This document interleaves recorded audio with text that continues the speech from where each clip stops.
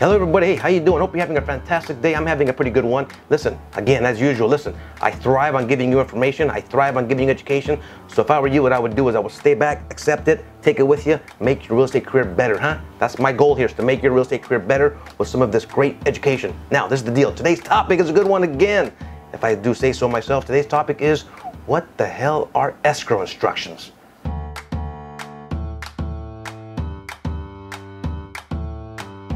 Here it goes. Now, what are escrow instructions? Nice and easy, huh? Again, let me paint the picture nice and clear so there's no misunderstanding whatsoever. Ready? Here we go. Let's take it from day one.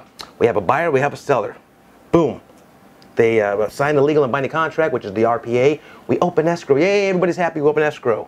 And escrow's job is to make sure, again, as you guys know, we've had a vlog on this before, is to make sure that everything is on the up and up, everything's done according to the contract. In other words, their job is a neutral third party that protects what? Yeah, remember that? The integrity of the transaction. So they're sitting there, right? They get the actual copy. They get the actual copy of the RPA, the Residential Purchase Agreement. This Residential Purchase Agreement was signed by the buyer and the seller, right? It's a legal and binding contract. This is the deal. This is the contract. This is the RPA.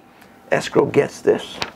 It's the baby. Escrow gets the baby. And escrow says, okay, let's put it down gently. And escrow's job is to review the contract. Escrow's job is to review the RPA, and they're going to put the RPA into their computer system, right? They're going to sit here at a computer, and they're going to go ahead and transfer this information from this RPA, Residential Purchase Agreement, onto their letterhead. Got it? So they're going to review, and they're going to say, let's see here, this deal is for $1 million, and they're going to type it in. It's a 30-day escrow, right? Not a big deal. They're going to put in there, oh, look here, the seller's going to credit the buyer. Wow, the seller's going to credit the buyer with $10,000 for new carpet. They're going to put that into the contract, into their computer, and then after all is said and done, escrow is going to go ahead and push print.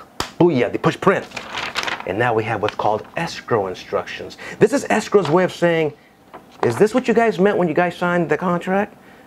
Can we please verify that you guys meant that it's going to be a $1 million deal in the 30-day escrow with $10,000 credit to the buyer? Are you with me? Escrow's smart. Escrow's job is to make sure that we're all on the same page. And all they did was take information from that original contract, from that original Residential Purchase Agreement. So they go ahead and transfer this into what's called escrow instructions, and they go ahead and send it to the buyer, and they send it to the seller.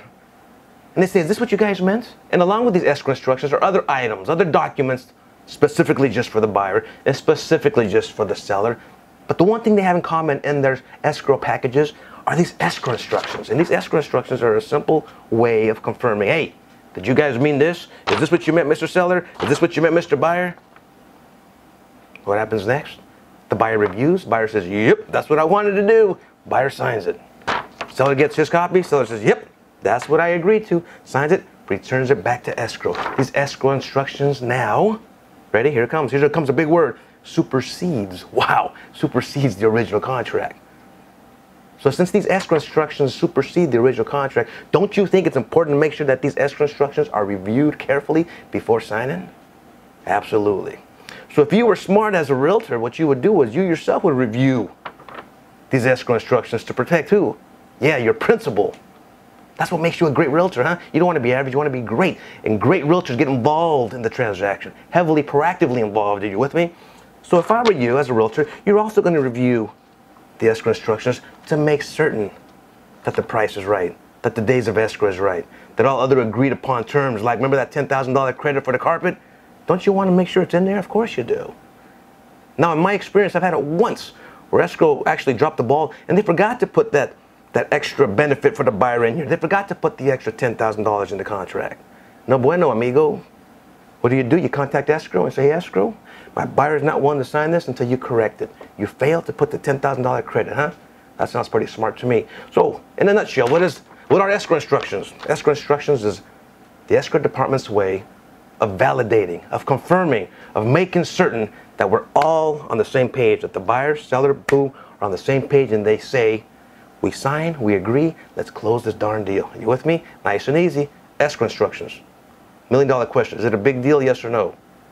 Absolutely. Hope this helps you out. Hey, have a great day in that real estate world. Go out and get it. See you next week.